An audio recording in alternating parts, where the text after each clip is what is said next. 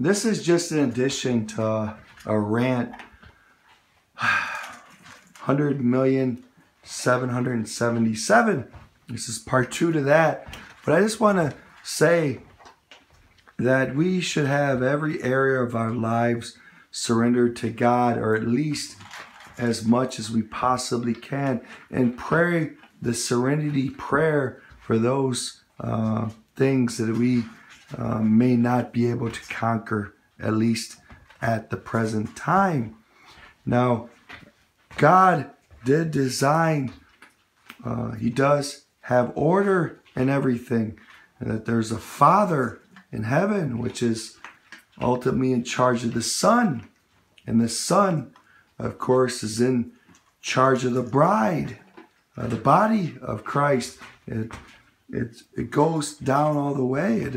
In your Catholic beliefs, they have the Pope, and they go down the cardinals or something. They have an order of things, and we can do stuff even in the family unit that in fact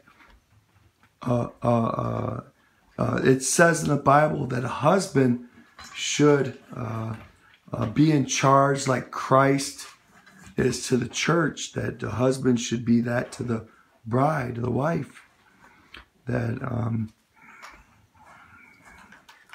Now, what's the thing about it? Women can sit there and say, oh, that's unfair. That's unfair. Ultimately, my husband is in charge.